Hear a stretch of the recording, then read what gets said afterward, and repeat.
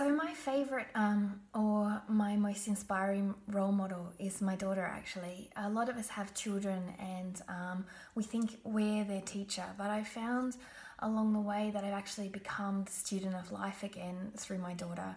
Firstly, I was not supposed to have children. I lost one, and then Lainey came along. The doctor said I wouldn't be able to have children. And she taught me what life was really about. And she taught me for the first time in my life unconditional love. The love that loves you with no change.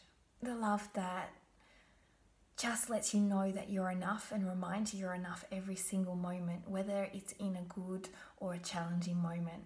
She also reminded me that life wasn't about all the expectations we've created in our heads. See, children are happy because they don't have this little extra box filed away called the worry box or to-do box or expectation box. And she reminded me how much living in unconditional love creates the ability to create the life of your dreams.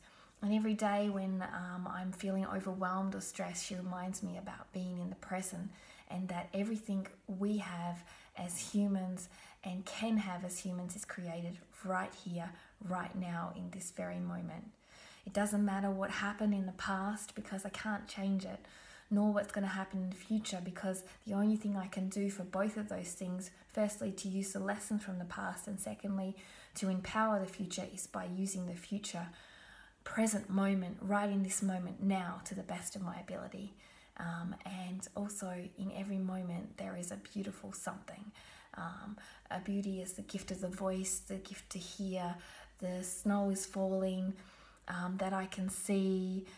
Everything around us is just full of beauty. It's just not everyone sees it, and Lainey reminds me of all that beauty too. So my greatest teacher, inspiration, role model is in fact my biggest miracle, my daughter Lainey. Namaste.